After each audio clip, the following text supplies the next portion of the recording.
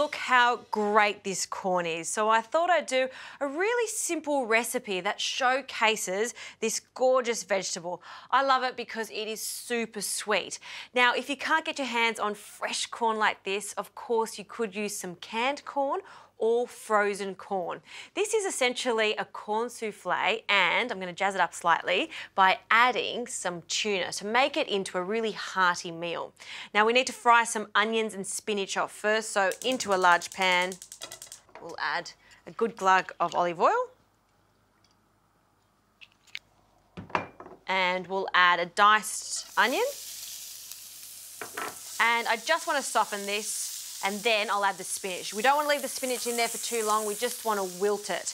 Now while that's cooking away, let's prepare our corn. So 3 ears of corn. The best way to take the corn off the husk is place it flat on your board and then just run your knife around to get the kernels off. Now you want to get as many of those corn kernels off the cob, and if you have to at this stage, once we've taken all the kernels off, you can lift it up. If I did this from top to bottom at the beginning, the corn would just go everywhere. So that's why I do this. And the second one. And when you're looking for corn, what you're looking for is a nice, deep yellow colour, not too many blemishes on the corn, and tight kernels.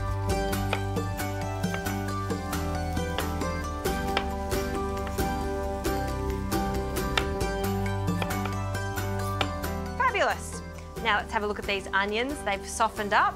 Just give that a shake. I'll add another splash of olive oil. And now we can add our spinach. So a few large handfuls of baby spinach. And when I add this, I like to add a pinch of salt and turn the heat off. And the residual heat in that pan will cook this so it just wilts and still stays vibrant green. See how it starts to wilt straight away? Great.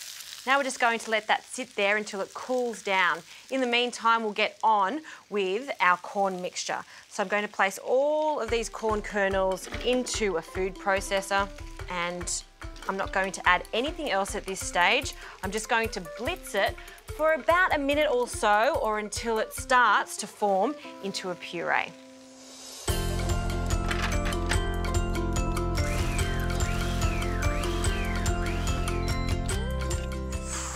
Look at that colour. See how it's really coarse and pureed. So let's add some flavour now. Mustard, about a tablespoon of Dijon mustard for the binding agent. Also, it's going to help to slightly souffle up our gratin. We'll add 2 eggs. So I'll crack my eggs into my bowl and we'll add them.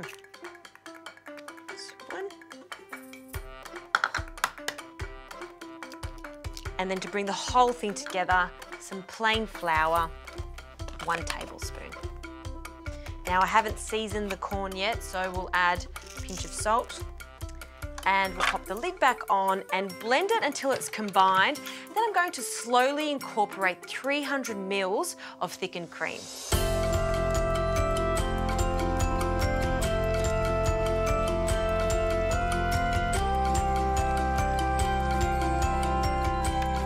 Right, that has incorporated nicely, a lovely pale yellow colour. I just want to taste this for seasoning. That corn is so sweet. And there's just something about corn and cream that works so nicely together. Also, corn works nicely with tuna. And I always have some tuna on standby for these simple recipes. So 2 cans of tuna in spring water.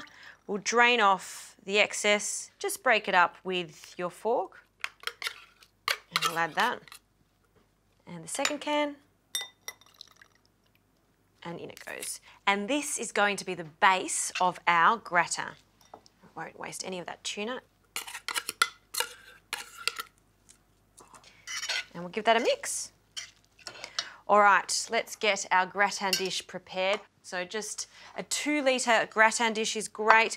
We need some butter, and I'm just going to spread that on the base and the sides, just so it doesn't stick too much. It'll just make it much easier to clean later on.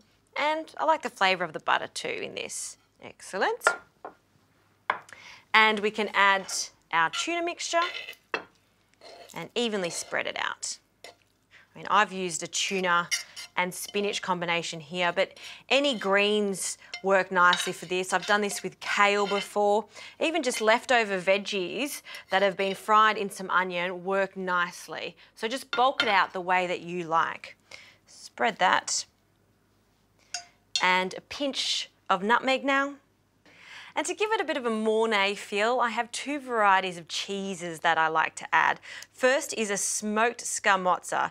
This cheese is so yummy, and as it cooks, it melts and becomes quite stringy. So I'm going to add a few little squares of the scamozza.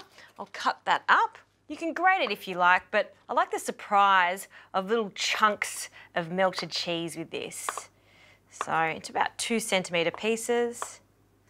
So that is plenty. And we'll dot that over our tuna.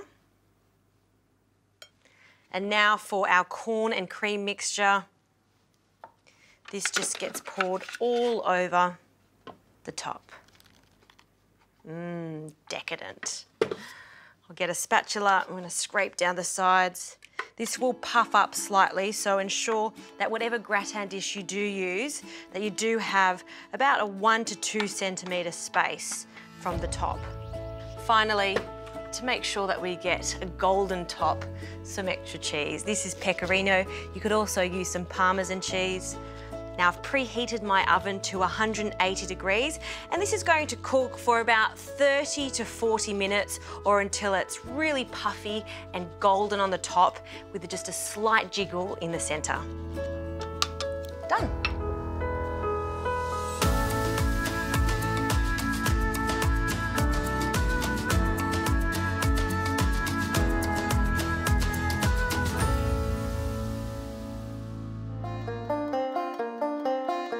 All right, this is looking good. It's nicely caramelised on the top, and I've allowed it to sit for about 10 minutes so it's not piping hot.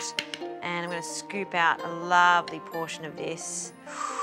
Yummy, it smells fantastic. Just pop that onto a plate. Look at that gooey cheese. So good. And I like to serve this with just a really simple, crisp green salad. So some fresh leaves here that I've washed, some lemon juice, extra virgin olive oil, and always a little pinch of salt. We'll just give that a light toss with our hands just to ensure that we don't bruise any of our little leaves. And we'll pop that on the side, just over here. Go. And there you have it. That is a midweek feast. Everyone is going to love this, and it's easy to make. I'm gonna have a taste. Corn and tuna. They go so well together. The sweetness of the corn, the tuna that's slightly salty, and don't forget that scamozza. Yum-o.